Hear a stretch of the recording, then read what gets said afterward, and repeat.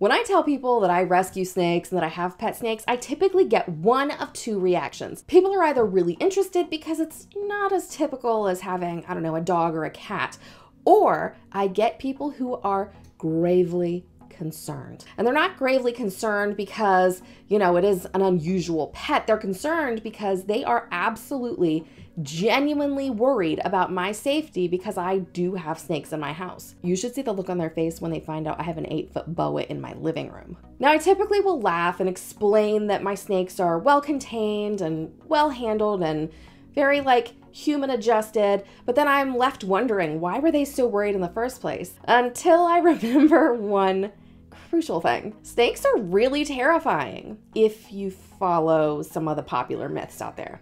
And that's the thing. There are a lot of myths out there surrounding snakes, but they all make snakes out to be a villain and dangerous and something that should be avoided at all costs. And this is such a bummer, not just because snakes are vital to our environment, but because snakes are truly amazing creatures. So let's bust some snake myths today.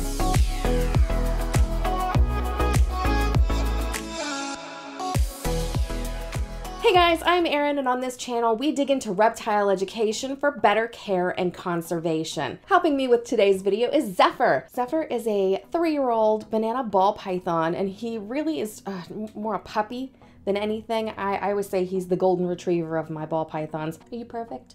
So as a snake owner, I've heard countless myths surrounding snakes, and most of them kind of make me laugh because, well, I live with these little guys and I get to see what their behavior is really like, but then I end up feeling really sad about it because I know that if you don't understand snakes and you hear these myths being presented as fact, you're going to be afraid of them. And that fear ultimately comes back on the animal because people feel like they need to protect themselves from animals like this one. And that's why these myths are so dangerous, because they lead people to believe things that are not true and lead to sayings like, the only good snake is a dead snake. Oh gosh, don't listen to that, Zephyr. That's terrible.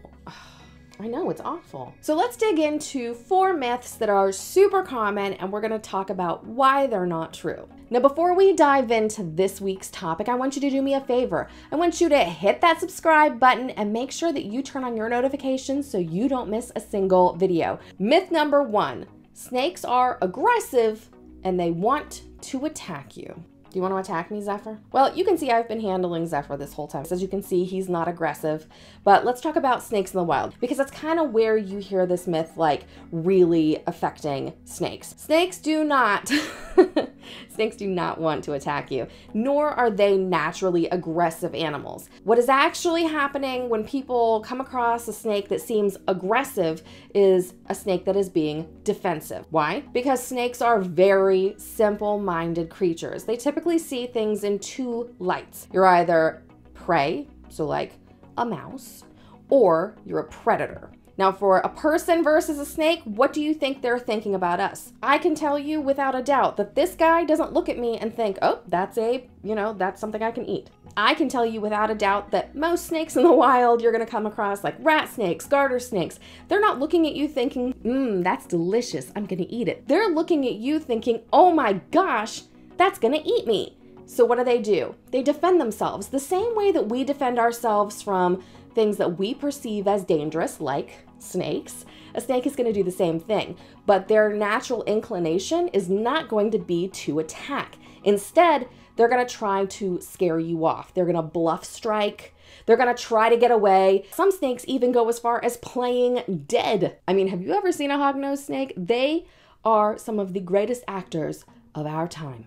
But biting or attacking, that's the last line of defense, and it's not because they want to hurt you, it's because they want to get away from you. So let's bring that back to pet snakes. Now you can see he's very well socialized, and that's typically what you want to see in a pet snake. This comes with time and teaching trust. So Zephyr sees me kind of as a warm tree. He knows I'm not going to hurt him. He knows that I'm not food. So what am I? I'm just a really cozy place to hang out. But if you have a snake that you're not handling or that you are only interacting with when it's time to feed, that snake may see you as a threat and you might see some defensive behaviors. The second myth is so ridiculous, but I hear it all the time. And that myth is that snakes size up their prey. You've probably heard this story. It's often told as like somebody had a pet snake that wasn't feeling well, so they let the pet snake sleep in bed with them, which by the way is dumb. The snake stretched out alongside the person and had stopped eating, so that person took the snake to the vet, and the vet said, "You need to be careful because the snake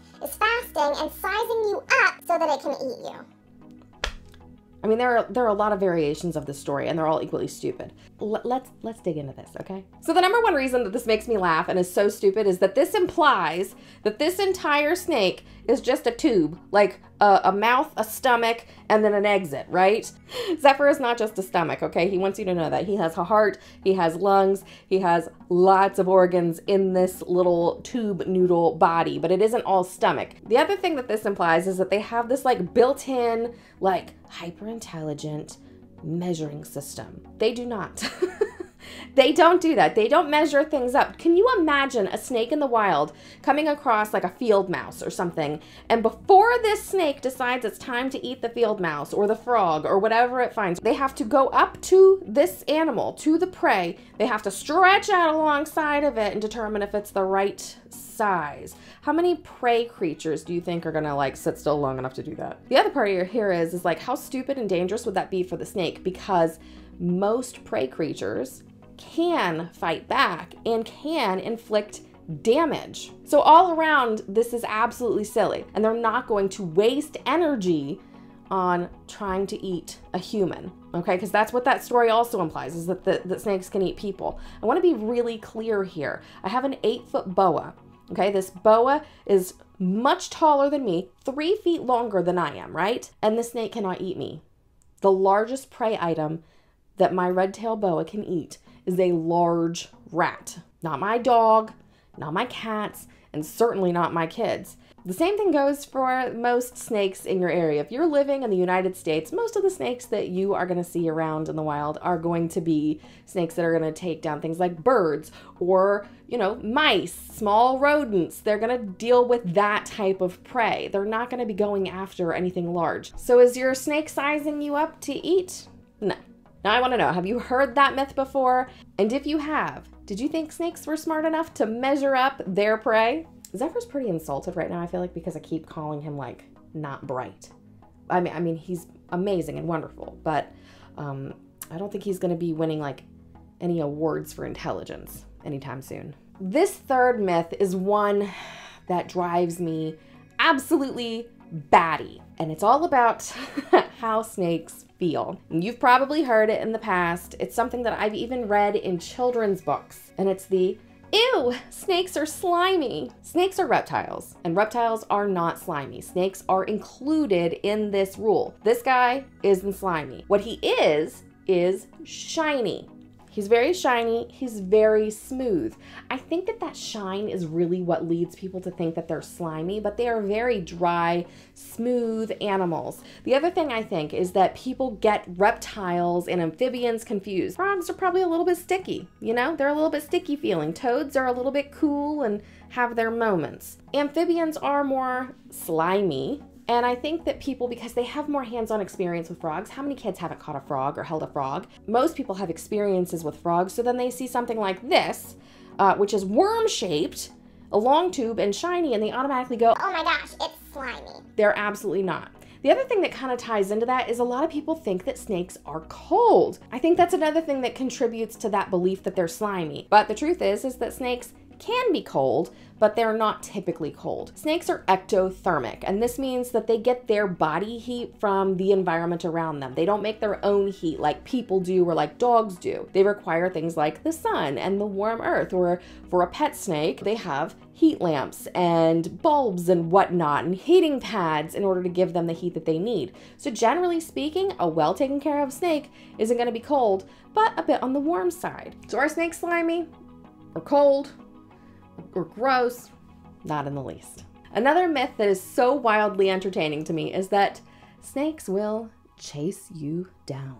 Everybody has that story. They know that person who was out hiking and they got chased down by some sort of snake. But the fact of the matter is that snakes don't chase things. They are much more inclined to try to get away from whatever they see, unless they are trying to hunt. And even then, they're not going to chase. They're going to ambush. If you've ever seen a snake hunt, it is them kind of slowly stalking and then striking. So what about the stories about the people who say they have been chased? Were they chased? Are they lying? No. They've misunderstood what was happening with the snake. Like I said before, snakes are not naturally aggressive animals. They're defensive animals, and they're not particularly smart. So when they get in a situation where they see something that they perceive as a predator, they're going to try to get away. They're going to flee. That's their natural instinct, is to just like, vamonos, they're going to go. They're leaving. Unfortunately, because they're not super intelligent, sometimes that means they flee in the direction of the predator. They just like zoom at you. That's not chasing though. They're genuinely trying to get away. You just happen to be in their path because they're not super smart. And that's probably what's happening. But I can tell you that I have crossed paths with many a snake, and not one has chased me, even though I poke and prod at them. I'm talking in the wild. I'm talking like in my house. I could put any of my snakes on the floor and then like skip past them, even carrying their food, and they're not going to chase me. Why? Because it's a huge amount of energy. It is a huge amount of energy for them to put into getting away that fast. It's supremely stressful for them. And, you know, they, like us, don't want to have a bunch of stress in their life. So do snakes chase you? Absolutely not. That is another myth busted. Myths about snakes are generally so outlandish that snake owners will laugh them off. But if you don't have hands-on experience with snakes, it would be easy for you to believe these things. It would be so easy for you to believe them and for you to miss out on some incredible opportunities or the experience of really appreciating these amazing animals. Now I want to know, have you heard any crazy snake myths that maybe you haven't heard me talk about? Or maybe you've got a crazy snake story from your life. I would love to hear about it. Leave me a comment below and tell me all about your crazy snake experiences. And if you haven't already, hit that subscribe button and that notification bell, because we're going to be putting videos up every Thursday all about reptile education. All right, guys, I'll see you in the next video. Bye.